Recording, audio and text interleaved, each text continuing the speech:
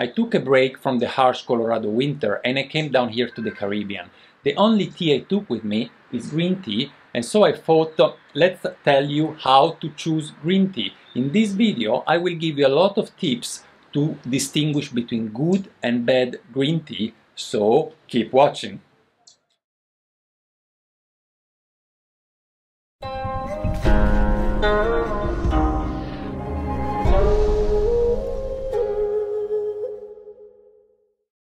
Hi guys, this is Gabriele from nannuoshan, where we share the pleasure of drinking and discovering genuine farm tea. Have you ever wondered why serious tea drinkers don't really drink a lot of green tea, while green tea is so popular among casual tea drinkers? Well, one of the main reasons why we serious tea drinkers snob green tea is because the quality of the green tea available in the Western world is poor. So when you start really taking seriously your tea and you really look to improve the quality, you realize that you don't find the satisfaction anymore in the green tea you find on the market. Well, in this video I will give you some tips to keep on enjoying green tea also when you get serious about tea. Before telling you all these tips, we have to introduce a few concepts that will allow you understanding a little bit better everything that comes afterwards. The first thing to speak about is how producers set the price of tea. You might think that the price of tea is set according to its quality. However, the producer don't really do that. The criteria they use to set the price of the tea they produce is actually the harvest day, the aspect of the leaf, and also the quantity of the crop. So let's look into that. Why? Because if a tea is from early spring, no matter if it tastes good or bad, the price will be high. Also because the leaf aspect, how the leaves look like in those early days of the spring harvest, is the best. They have all very small leaves, in some cases even just buds. They all look very even, all the same. So the average Chinese tea buyer that doesn't have a lot of experience with high quality tea, they pick the tea just by the look. And so having a nice small leaf is a reason for buying it.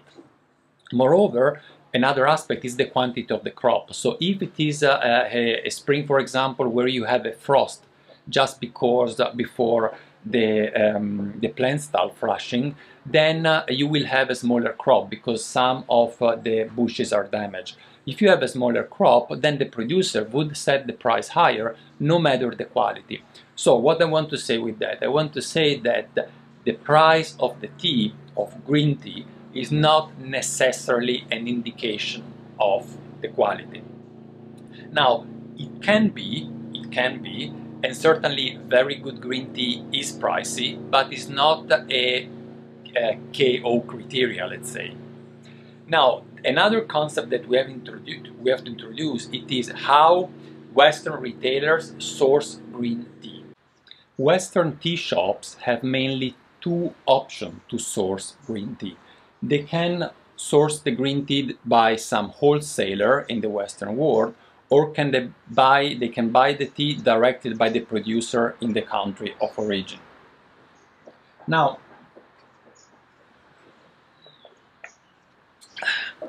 the former method, buying the tea directly from the wholesaler, is of course the easier one, right? They have just to make a call, they get some sample from a wholesaler that is based, let's say, in Europe, and then they can taste the tea and then pick up the one they want. Which is the problem with that? First of all, wholesaler in Europe and in the US, in most of the case, rely on other wholesaler in the country of origin. These wholesaler need very large quantity of the same tea. So what they do, they take, for example, let's say longing from very different sources, from that very different farmers and factories and producer, from very different harvest day, and they put everything together. Now, this way, they achieve the larger quantity that they need to sell, but they have also the advantage that they can reach a more even and consistent taste among different years, smoothing down the variations that you have normal with the harvest and agriculture, with the weather year by year. Now, which is the problem with that? The problem is that they can also in this way mix good quality and bad qualities, and also that the very, very top quality tea, the level is always, let's say, lower by mixing it with other teas. And moreover, I have to tell you that producers in China take care through which channel they sell their best tea. So if I have a family-driven business, my best green tea, for example, my best bilwochun, is sold usually in China to other shops that will sell it as single batch. Now, there is also another problem with wholesaler. Wholesaler tends to ship the tea from the country of origin to Europe and America in the cheapest way possible, which is by cargo ship, not by plane. So what happens in this case, your tea will stay in a cargo ship for more than a month, and this will affect the taste, but I will come to that in a second. We say there are two methods. One we've just explained, buying from the wholesaler. The other one is buying directly by the producer. Now, you have different options to buy directly by the producer. You can travel, for example, to China, go directly to the farmers, visit them, taste the tea, and buy the tea directly from there. This is the way we do. We go at least once every year to China, and if we go only one time, it always is the spring harvest season, because we know that green tea is so critical and we want to be there. And we go directly by the farmer and select the tea from there and take care of the import ourselves. So we ship the tea to ourselves from China. But you have also other options if you are a tea shop in Europe or in the US. What you can do, for example, you can buy from other retailers. So if you know a retailer that, like you know nannuoshan, for example, and you have a tea shop, you can ask nannuoshan if we source also tea for you. So when we are in China, we can buy also a batch from you and give it to you. Another option is to go to China or to India, for example, and Japan off-season. So, for example, you go there in summer, or you go there in winter, then the producer doesn't have any more the green tea because they've sold everything out, but you can still go in some quality tea shop in China and buy from them. The prices are a little bit different, but you can still find proper quality. Of course, it won't be that fresh. Also, what you can do, you can order samples directly from your shop. So without moving from your shop, you can simply take contact with some producer, ask them to send over samples, and if they're willing to, they can send you over the samples, then you can taste and you can pick up the one you want and you order back. Now you see that these different methods have more and more distance from the producer, and the farthest you are from the producer, the lower or the higher, if you want, the risk of quality. Yeah, if you are directly there, you taste the tea very fresh, just produced yesterday, and you pick out the one you want, you are pretty sure of the quality you get, also because you take the tea with you home. If you order samples, it's always longer. The tea has been shipped for a longer time, it has been stored for a longer time, you don't know the conditions, and so the quality decay. One of the reasons why quality tea shop don't tend to buy directly from the producer when especially it's about the Chinese green tea or Chinese tea in general actually, but green tea is particularly tricky, is because of the import of the customs duties. So we have different kind of duties depending on the kind of tea, and green tea is its own category. And especially in Europe, you really have hard time in understanding all the rules and the law you have to follow. So we personally know also some retailer in Europe that gave up because they were just losing their buying. They were sourcing tea and then it wasn't reaching to their place. So they say, okay, I will give up and I will just buy by wholesaler. I can totally understand that because I've gone through all that process, but luckily enough, we were, let's say, continuous, yeah, in try until we have really understood how to do that. And moreover, we have the advantage that we go in China and ship the tea ourselves, so we don't do any mistakes, because if you allow the Chinese producer to send you the tea, they will do their way, and even if you tell them, no, you should write this, you should do that, they don't do. So, all right, we have to come now to the third concept that is very important to understanding how to select high quality tea, and this is that green tea is a fresh product. This is an extremely important concept that is not 100% understood by the Western consumer. The fact that green tea is an extremely fresh product, yeah, is the freshest of all tea varieties. You can think at green tea like fresh vegetables or fresh fruits. They decay and degrade very quickly over time. Like if you buy fruit, if you buy vegetable, you want to eat them fresh. Green tea is the same. Why this concept that is well understood in China is not well understood in the Western world? Very simple, because in the Western world we have very little availability of fresh green tea, so people don't know how fresh green tea tastes. Now, if I now think about the drinking green tea just the first days after the harvest in China, my mouth starts watering, right? Like here I'm drinking a Biluochon Superior, is a very, very high quality tea. I have been storing this tea in the fridge all the time, and still when I drink it, I know it is not the same taste as the one that I have when I am there in Suzhou and I'm directly at the farm and I drink this fresh tea. That's an experience that you cannot do in any other ways. And if you want to do that experience, you can join us. We go every spring to China and we bring our customer with us. So you can just check on our event webpage, and there you have a lot of information about our next tea tour that you can join. Anyway, now let's speak about a fresh product. It is a fresh product. This means that like your vegetable and some of your fruit, you have to keep them cool. So green tea have to be stored in the fridge. Now, if you order a green tea that is no more fresh because it has been shipped on a cargo ship and has been stayed in the cargo ship over the ocean for 10 weeks, then there is nothing you can do about that. Putting it in a fridge, it doesn't make it better. But if you have a very fresh green tea, then it's very important that you keep it in the fridge. So all the green tea from nannuoshan are stored in fridge that are dedicated to green tea, and even me, myself at home, I have a fridge just for green tea. And when we buy tea in China, for the few weeks that we are there, for very, very high quality tea like this one, we have even fridges in Shanghai, in our warehouse in Shanghai, where we keep the tea before shipping it by plane to Berlin. We ship all green tea, and actually the most quantity of all our tea by plane only. Within 3 days they are in our storage in Berlin. And here we come also to the point why green tea is a better match to Jamaica than to Colorado. In Colorado is winter, it's cold, and in Jamaica is summer. And green tea is a fresh product, it refreshes you. This morning at the sunrise I went running along the beach, it was beautiful, and when I came back I first had breakfast, and after breakfast I came up here and I started having my Biluochon. So it just, you know, cool you down in a way, and it gives you an effect on your body that you cannot reach with any other tea. If I am in Colorado when it is snowing, the last thing I'm thinking about is opening a bag of green tea. Alright, so what we have spoken about. I told you 3 important concepts for understanding the quality of green tea.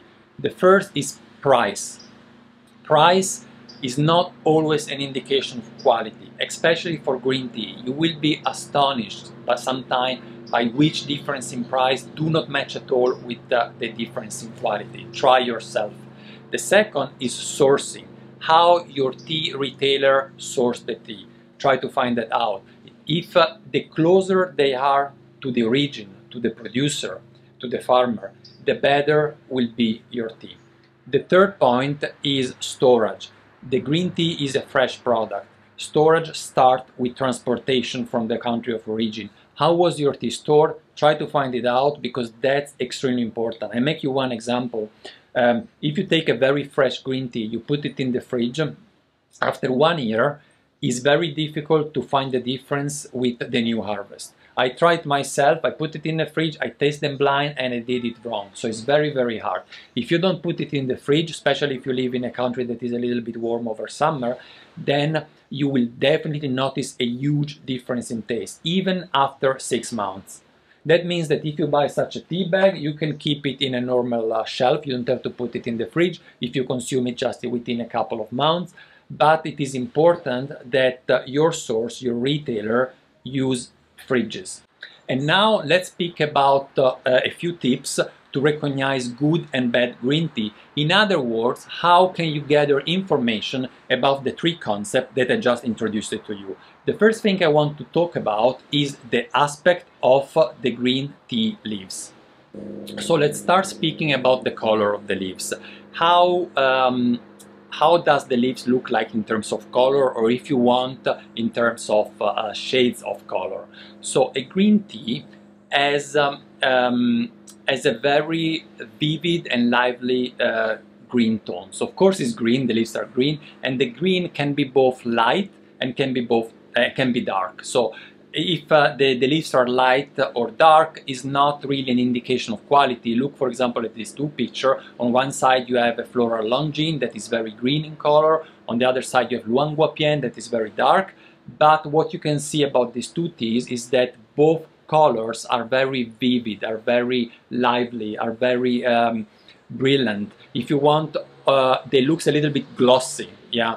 And this is a very clear indication of high quality tea.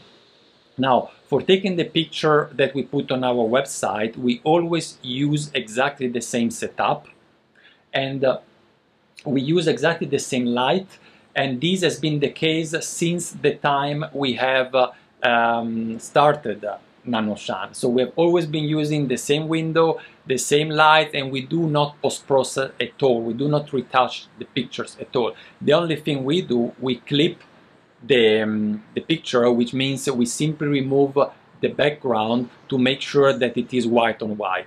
But the picture of the tea is just as taken by the camera.